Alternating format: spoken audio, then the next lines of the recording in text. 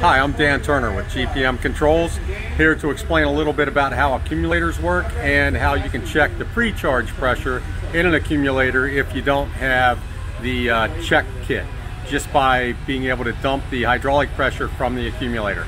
So first we'll get started here.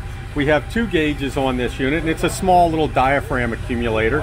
What we have is a gauge on our hydraulic side, which is on the bottom part of this, and then we have a gauge on our gas side.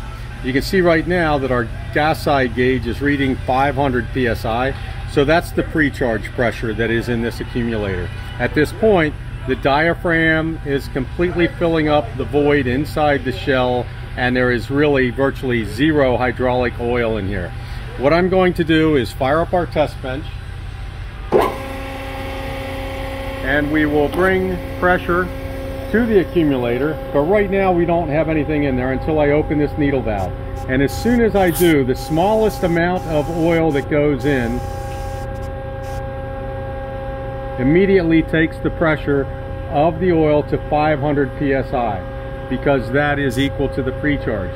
So there's very little oil in there, and as I begin to open up the needle valve, you can see that the pressure increases, and it's increasing equally on both gauges.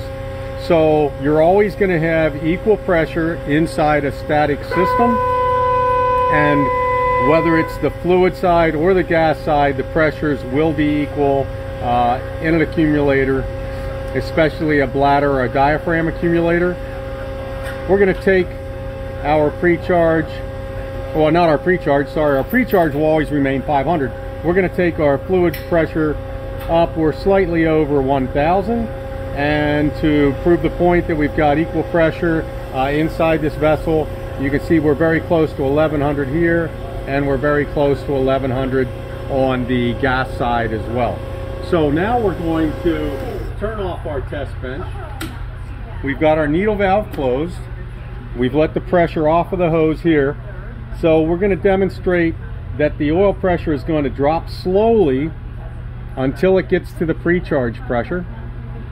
I open the needle valve. You can see both gauges, both needles are dropping, but at a certain point, once our pre-charge is reached,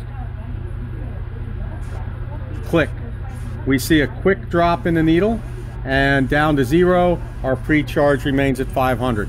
We know from that experiment that our pre-charge is right around 500 psi.